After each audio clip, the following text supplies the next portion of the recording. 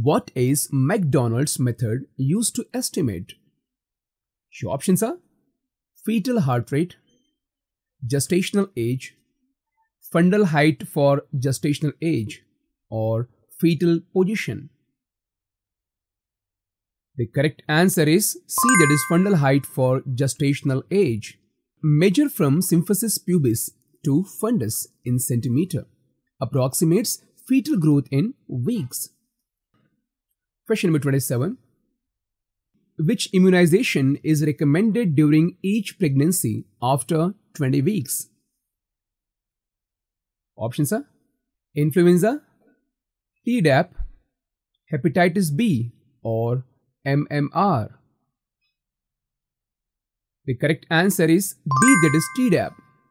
Tdap protects newborns from pertussis by passive maternal antibody transfer. Question number 28. The best time to assess baseline fetal heart rate is during acceleration, decelerations, minutes without contraction or moments, or during contraction. The correct answer is C, that is minutes without contraction or moments. Baseline is measured during quiet periods, excluding acceleration or deceleration. Question number 29. What degree of perineal tear extends into the rectal mucosa? Your options are first degree, second degree, third degree, or fourth degree.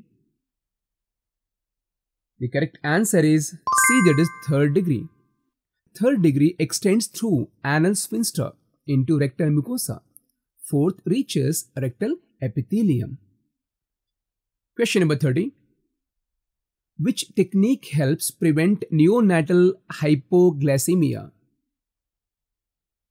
Your options are delayed clamping, early initiation of breastfeeding, bathing immediately, or administering water.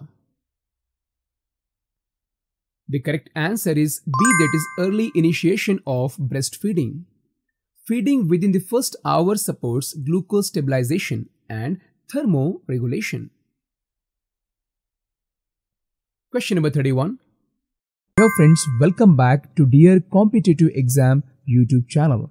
Today you are attending 200 most repeated and most important question answer session based on maternity nursing, general midwifery for 2025 examinations. And this is the part 2 of this series. I'm sure that you don't want to miss the first part, and the link of the first part is given in the description. So let's challenge your quality of learning. Let's see what will be your score out of 50 from this part. So do watch this video completely to make yourself more fit to answer any kind of question. And at the end, if you find this video helpful, then please do like, subscribe and share this video to all your friends who are preparing for upcoming any kinds of medical exams. Let's continue. Question number 31. In magnesium sulfate therapy for pre-eclampsia, a protective level is? Your options are 1 to 2 milliequivalent per liter, 4 to 8 milliequivalent per liter, 10 to 12 milliequivalent per liter, or 15 to 20 milliequivalent per liter.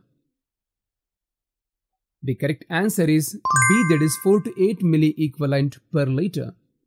Therapeutic range is 4 to 8 milliequivalent per liter. Higher levels risk respiratory depression or loss of reflexes. Question number 32. What is the most common cause of postpartum hemorrhage? Your options are retained placenta, uterine atony, lacerations, or coagulopathy. The correct answer is B, that is uterine atony. Failure of uterus to contract strongly is the leading cause of early postpartum bleeding. Question number 33. Which danger sign indicates possible abruptio placentae? Your options are itching palms, late deceleration, sudden pain and bleeding, or increased fetal movement? The right answer is C, that is sudden pain and bleeding. Abruptio placentae typically presents with painful vaginal bleeding and uterine tenderness. Question number 34. When is the glucose challenge test GCT done? In 12 to 14 weeks, in 16 to 18 weeks, 24 to 28 weeks, or in 36 to 40 weeks? The correct answer is C, that is 24 to 28 weeks. Between 24 and 28 weeks is optimal timing to screen for gestational diabetes. Question number 35. Which maternal position improves uteroplacental perfusion during labor? Your options are supine flat, lateral tilt or left lateral, upright standing, or lithotomy. The correct answer is B, that is lateral tilt or left lateral.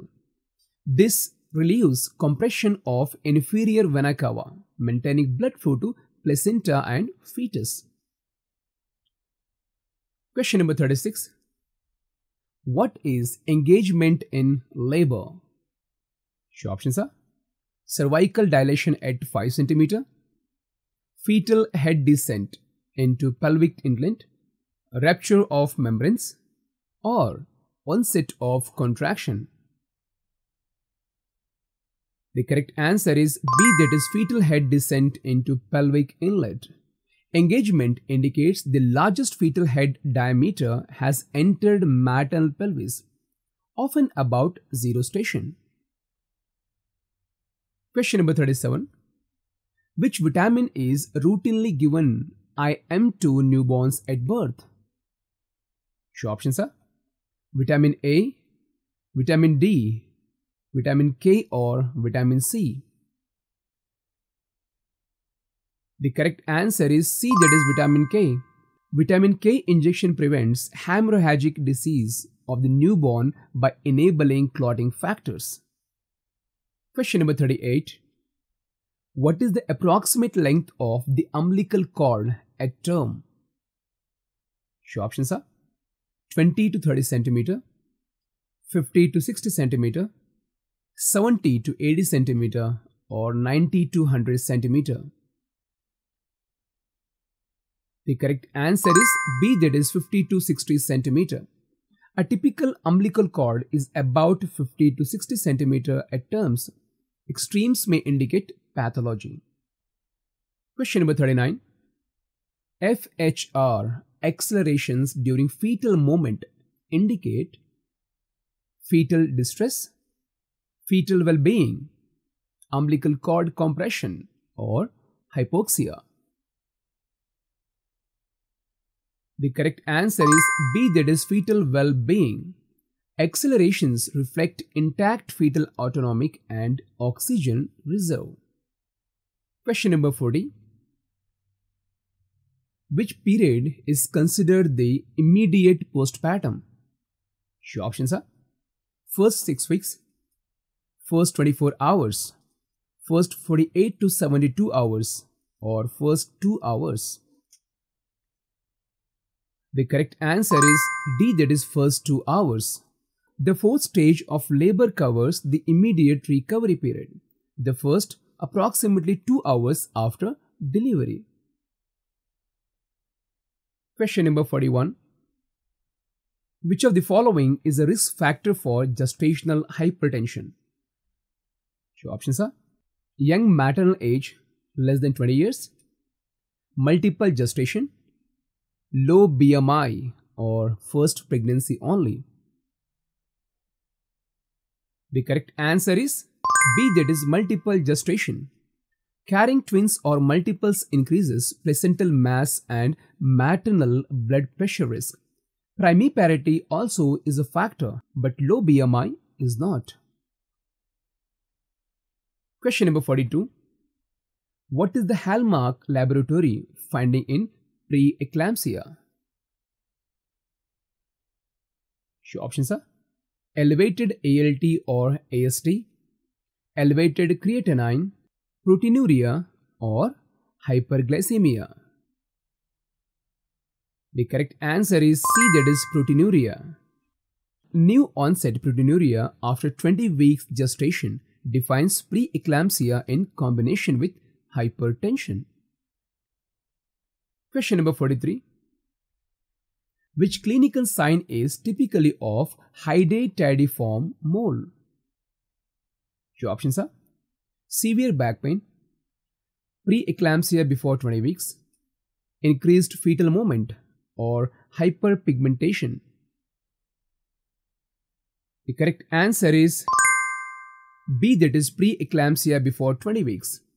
Early onset preeclampsia may be a clue to molar pregnancy due to abnormal trophoblastic proliferation. Question number 44. Which medication prevents seizures in eclampsia? Your options are diazepam, oxytocin, magnesium sulfate, or hydralazine. The right answer is C, that is magnesium sulfate. Magnesium sulfate, MgSO4, is the anticonvulsant of choice for seizure prevention and treatment in eclampsia. Question number 45. How often should a normal progressing labor be assessed for cervical dilation in active phase? Your options are every hour, every 15 minutes, every 2 hours, or every 4 hours. The correct answer is A, that is every hour. During active labor, cervical checks hourly help to monitor progress while minimizing infection risk. Question number 46. Which of the following is the best nursing intervention with hyperemesis gravidarum? Your options are high-fat diet, small frequent meals, immediate IV fluids only, or restrict fluids. The right answer is B, small frequent meals. Small bland meals reduce nausea. IV fluids correct dehydration, but dietary changes aid symptoms long term. Question number 47. What is the primary purpose of tocolytic therapy in preterm labor? Your options are stop labor permanently, delay delivery to allow corticosteroids effect, increase uterine contractions, or manage fetal heart rate. The right answer is B, that is delay delivery to allow corticosteroids effect. Tocolytic temporarily delay labor to allow steroids like betamethasone to improve fetal lung maturity. Question number 48. Which fetal presentation is most common at term? Your options are breech, transverse lie, cephalic vertex, or face presentation. The right answer is C, that is cephalic vertex. Head first vertex presentation occurs in the majority of term deliveries. Question number 49. Which is not a component of the Apgar score? Your options are muscle tone, irritability, blood glucose level, or respiratory effort. The right answer is C, blood glucose level. Apgar evaluates appearance, pulse, grimace, activity, and respiration. Glucose level is not included in the Apgar score.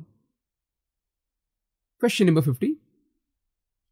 Best practice to prevent mother-to-child transmission of HIV during labor is vaginal delivery regardless of viral load, administer nevirapine only, maternal antiretroviral therapy and possible C-section, or no intervention needed if low CD4 count.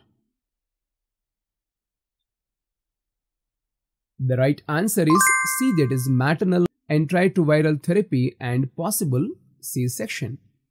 Combination therapy and elective C-section reduce transmission risk when viral load is detectable. Friends, it is a time to comment your score out of 25 questions. And friends, thanks for joining us on this exciting journey. If you enjoyed the quiz and learned something new, then give us a thumbs up and let us know in the comment section. And don't forget to subscribe and hit that notification bell so you never miss out on our upcoming exploration of fascinating topics in the medical field. Until the next time, stay curious, stay healthy. See you. Take care.